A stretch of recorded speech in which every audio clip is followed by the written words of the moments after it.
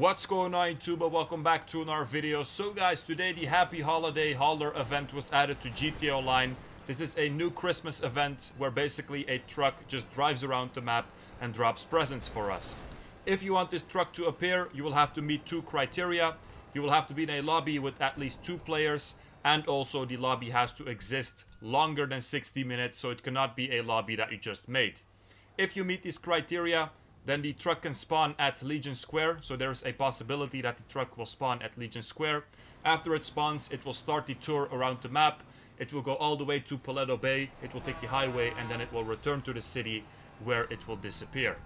Every 90 seconds, the back doors of a truck will open, a present will pop out, and then only one player can collect this. So if you have multiple players chasing the truck, you will have to be the first one.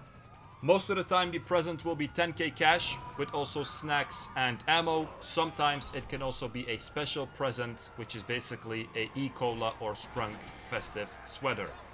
This sweater, by the way, you can find it under tops, festive tops, then sweaters, and then it will be called E-Cola festive sweater and also Sprunk festive sweater. The one of Sprunk, I don't have it yet, but the E-Cola one basically has the truck on it.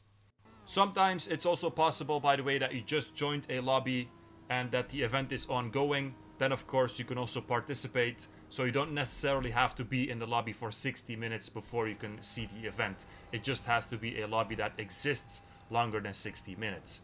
Like I said, when the truck gets back to the city, it will disappear, and after this there is a 60-minute cooldown time before the event can start again in that same lobby.